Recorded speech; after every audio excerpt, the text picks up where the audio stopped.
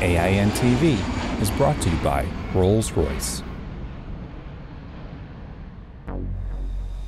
The F-35 Lightning II stealth fighter made a big step towards making its long-awaited debuts at the RIAT and Farnborough shows in England, when 3 F-35B jets crossed the Atlantic on June 29th.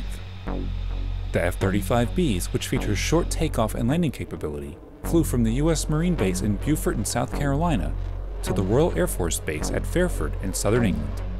So our main focus of effort is supporting the UK's introduction and service of the F-35B. We've had an opportunity in the United States Marine Corps to operate this airplane for several years now, and the UK has been our partner in that endeavor. They've been embedded here at BMFAT 501, they've been embedded out at Edwards Air Force Base in the operational test realm with 17 Squadron, and they're getting ready to stand up here at Beaufort 617 Squadron in the next year or so.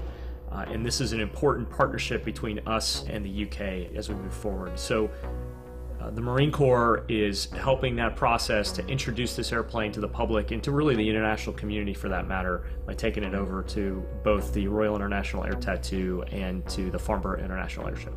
The transatlantic crossing was a carefully planned operation. It involved in-flight refueling on the way. For many in the UK, which is a key F-35 partner nation, this will be their first chance to see the aircraft. It's incredibly exciting. I mean, it's I've read about the Farnborough Air Show and the RIAT Air Show for years as an aviation enthusiast, and now they have the opportunity to go over there and actually participate in it. And it's not just that event. I mean, there's other events that are associated with this. There's the public outreach events we're going to do.